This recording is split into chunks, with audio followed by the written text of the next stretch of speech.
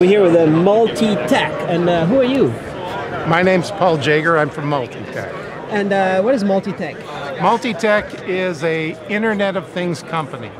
We manufacture, well, we started with analog cell phones, analog phones, and then we've migrated off to cell phones. So embed-enabled LoRaWAN IoT solution for smart agriculture. Yes.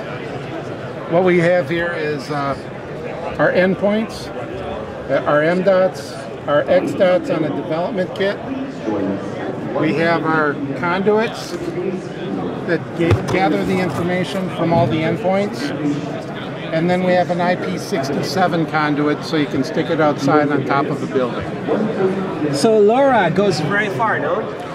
LoRa, yes. The range that Semtech quotes is 15 kilometers. 15?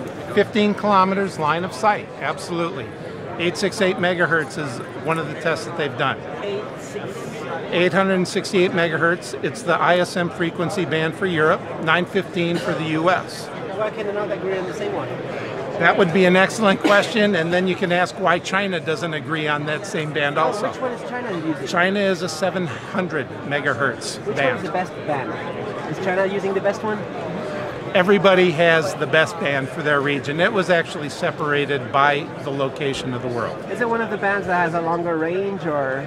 The lower frequency, the better the distance. But you also need a data throughput on that.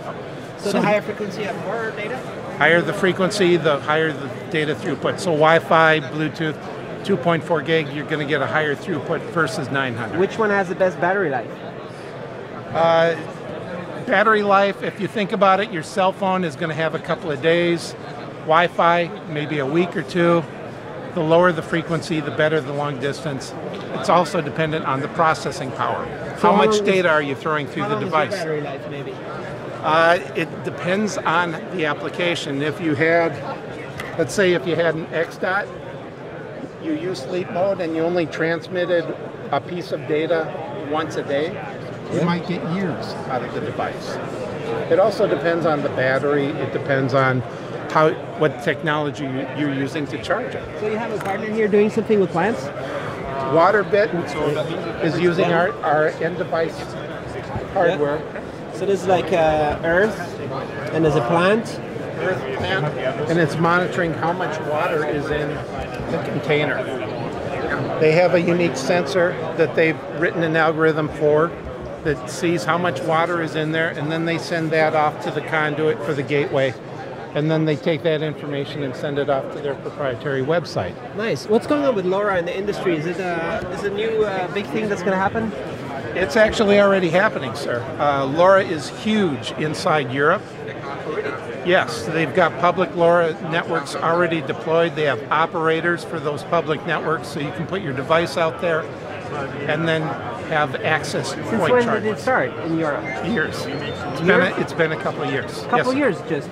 But it's already massive over there. It is. Are you targeted to Europe and USA, or? Absolutely. Target Europe, USA. If you look at the LoRa spec is going to have what country code, what frequency band, and the communication strategy associated with it. What is this one? This is a micro development kit, so you would stick our M dot on the device, and then you can just plug that straight into the USB port. What's the chip on here? The chip is a JTAG programmer and a USB hub. So out of that USB hub, you have two serial ports, one for debug and one for a standard UART communication strategy. And what is this one? That's called Dot in a Box. What we've done is we've taken the dot, the M dot, we've integrated that in here. We've added several sensors, accelerometer, temperature, pressure, ambient light sensor, and then we've put the display on here so that you can actually see if you're communicating to the conduit. That way you can do a remote site management of saying, oh, I'm this close, I can reduce my power, I can have this sort of a data rate, or if I'm 10 miles away, 10 kilometers away, I can still see it, but I'm at a lower data throughput on the device. What's the maximum data bandwidth? The bandwidth depends on the spreading factor. It's all about the payload. at the lowest data rate, it's going to be a payload of 11 bytes. At the higher throughput, it's a payload of 242 bytes. In Europe, they have an FSK capability, and that throughput goes much higher. Much higher, like we're talking megabits per second or something? No, LoRa is a long-range, low-power, low data rate technology. It's designed for sensor-type applications. However, our customers like this one, Blueboard. This is a real product? This is a real product. Actually, this was at the Republican National Convention. Whoa! Cool. So these guys have actually taken large files and then transmitted. I'm sorry. I was thinking to go behind here. So, oh, there's a board right here. What is this board? I think that's the development board with an MDOT on it. It's getting the LoRa communication and sending the serial data to their proprietary board on this e-ink platform, this blue ink platform. So there's an e-ink with a front light, it looks like? There's no front light. This is just... No light? Nope. No. Okay. This is their proprietary design for, it's like an e-ink. Ah, it's not e-ink. But it's not e-ink. It is their own unique vector. And the company name is? Blueboard is what I call them. Blueboard, okay. They do have an official name. Sorry, you're going to have to I'll find that it. in. No problem, no problem. So right here, that was in the Republican. What were the Republicans doing with this? Well, when people were trying to figure out which room they should be in, they'd stick this outside the conference room and say, this person at this time is in this room, the room is occupied. And no need to use Wi-Fi? No need to use Wi-Fi. The advantage on this is the low power consumption. Once you write the information in there, it's basically going to sleep. The smart battery on the back of this thing, the MDOT is the only thing drawing the current on it. Once it updates the sign, the other device just goes to sleep. In fact, if the smart battery was only attached to the display, it would turn off. Oh, cool. So, who's working with MultiTech? Who's the customer? We have lots of customers working with us.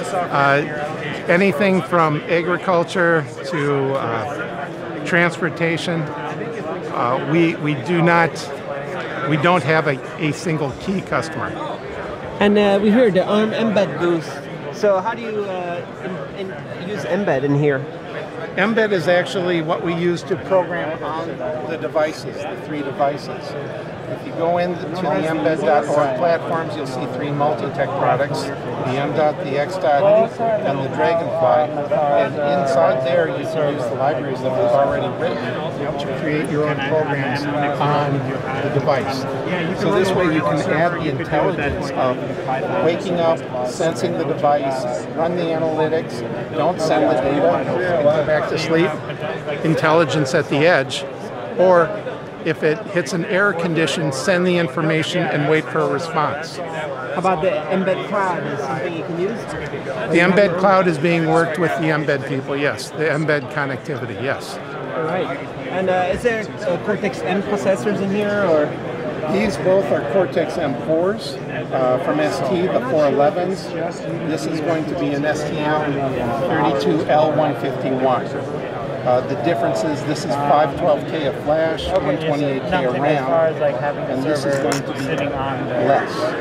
As a result, less expensive. Cheaper. So that means you'll have everything connected. You can, yes. You'll have thousands of things in agriculture, everything. All the. We've done some testing with people, and they've actually deployed the endpoints in the field at Orange Grove, and they've communicated 2 miles back to the conduit.